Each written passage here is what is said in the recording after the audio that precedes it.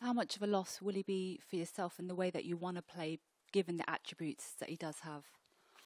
Yeah, look, it's they're all the absences kind of have an effect on the team. I guess the unusual one for us, and again, not many times in my career, if any, where we have such a disruption for one game. You know, we've lost sort of almost 4 or 5 starters in one game.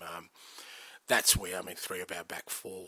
You know, so that's where, you know, we kind of get affected more than anything else. I think if it was just Mickey, and obviously, you know, you'd miss him because of the qualities he has, as you said, it wouldn't disrupt us as much. But you know, we've got to bring in 3 different players in the back 4, and that's the big challenge for us.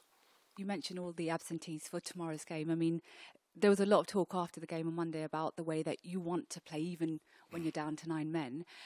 Given Wolves' front line, Hwang in form, Cunha as well, is there a temptation on your part to change the way that you play just for this one game? Yeah, there's always the temptation, but apart from chocolate, I'm pretty good at not giving in to temptations. What's the message been then to